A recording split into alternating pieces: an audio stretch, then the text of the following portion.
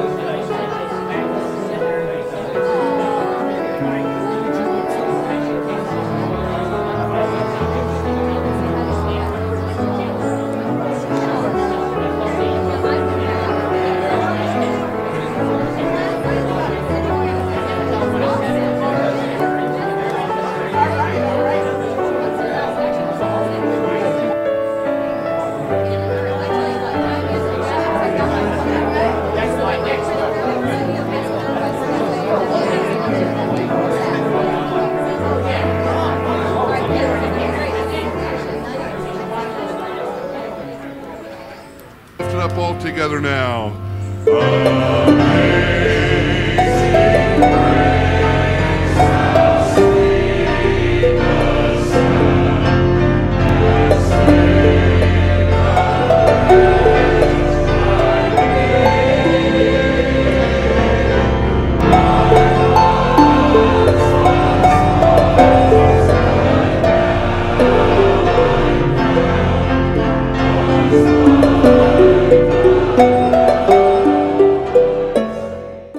Moses commanded for your cleansing as a testimony to them. Instead, he went out and began to talk freely, spreading the news. As a result, Jesus could no longer enter a town openly, but stayed outside in lonely places.